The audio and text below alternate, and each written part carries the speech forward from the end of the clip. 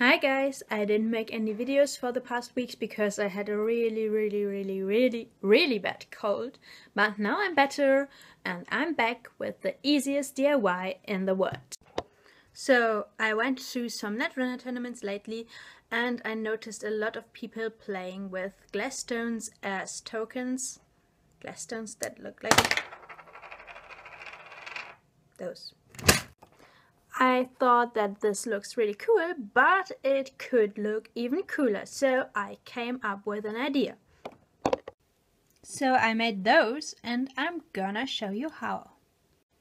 The only things you need for this project are some glass stones and nail polish in a color that you like.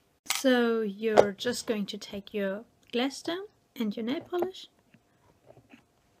and then you will cover the back side of the glass stone with the nail polish.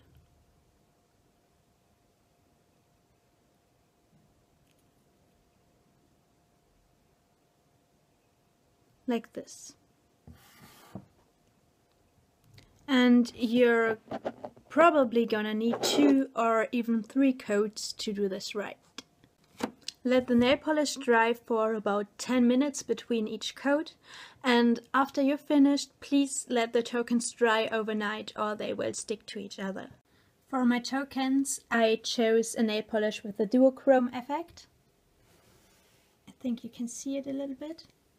And I think that they look a little bit, cyberpunky, but you can choose whatever color you like. And of course, you can use different colors for different kind of tokens. For example, I used gold nail polish for my tag tokens. And finally, a little warning. Since 90% of the Netrunner players that I know are guys, and I figure most of you guys don't use nail polish that often, if you decide to use your girlfriend's or your sister's or your mom's nail polish, never ever use one of those or of those. These are expensive and she will probably kill you, and rightfully so. So no.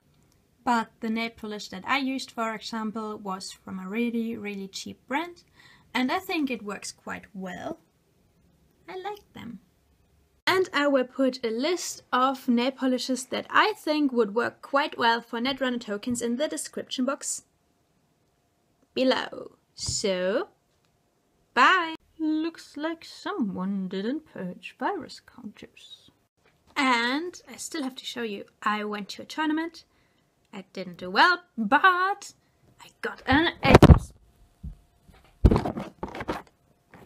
pawn shop promo.